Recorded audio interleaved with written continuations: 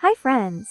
Welcome to my channel The Spicegasm. Today we are going to work on golden pomfret fry. This pomfret fry recipe is super easy to make with a blend of spices that is available in your kitchen pantry.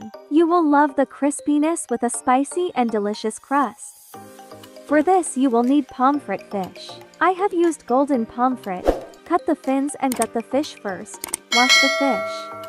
Hold the fish by the head firmly and then start slitting it from the tail to head. Make sure to insert the knife deeper as you slit so you get a nice clean deep cut almost like a fillet. Use the knife to form a cavity inside the fish. Now turn the fish over. On this side of the fish we will make 3 or more deep angled cuts to the bone along the center of the fish. Apply some salt on the fish and rub it all over using your hand. This will help in fully retaining its natural taste.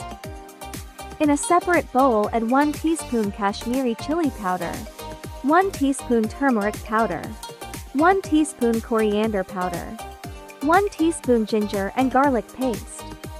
Squeeze some lime or lemon juice.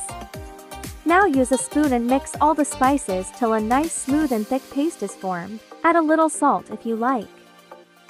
It's time to do the filling. Apply the spice masala into the slits. Use your finger to evenly spread out the masala. Rub the masala all over the fish on both sides. Try to cover up all the cavities of the fish. Keep watching the video to see how it's done. At this moment I would like to know from which country you're watching, to send you a greeting in our next recipe. If you enjoy this recipe then leave us a comment, I love pomfret fry, to send you a very special greeting. This is how it should look. Now let's leave the fish to marinate for 1 hour into the fridge for a good tasty result. Now take some semolina in a flat dish.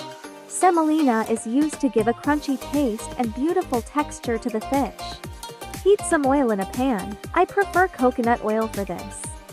Dip the fish into the semolina.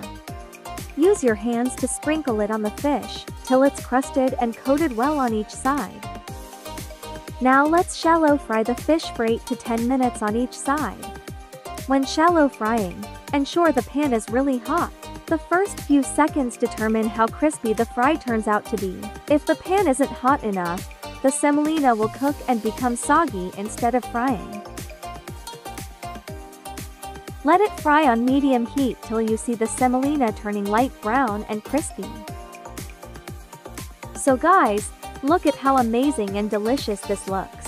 I would like you to rate this recipe from 0 to 10 if you liked it and share this with your family and friends. Tell me if this is the first time you have watched our recipes and don't forget to subscribe to my channel The Spicegasm and activate the bell icon so you can always receive our recipes. Thanks for watching this video till the end.